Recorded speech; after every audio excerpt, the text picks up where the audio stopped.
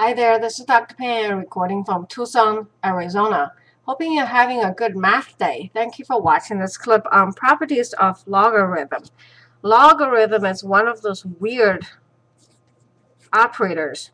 It has three levels. It must have a base, look like a basement, a number you're trying to take a log of, and then also what I call this one as a hat.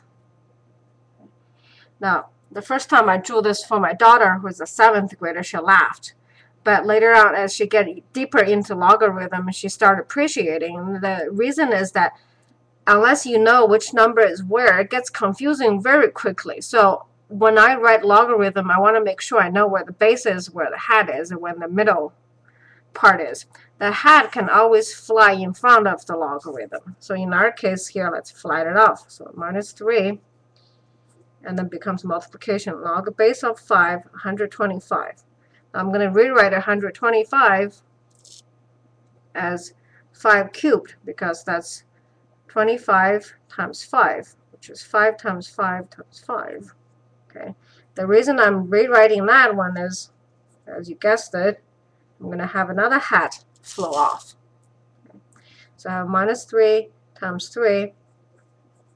This is the hat is going to flow off. Log base 5 of 5.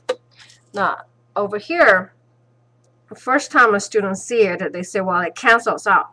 Technically, it doesn't cancel. Here's why. Log base 5 of 5 is equal to 1 because logarithm is opposite operation of exponentials. So I'm going to take the same base, put it here. I'm going to swap those two. Kind of like swapping your houses with your neighbors in a way. So you're going to swap 5 and 1 on top here. 5 to the 1 is equal to 5. This is the reason why this is equal to 1. So when the base matches the number you're trying to take a log off, it becomes 1. It doesn't really cancel. Anyway, so you have minus 3 times 1, and the answer is minus 9. Okay, so remember logarithm has a basement, has a hat, has a number in the middle. Or maybe think of this one as a house. I don't know. Whatever analogy works for you. All right? Hope it's clear.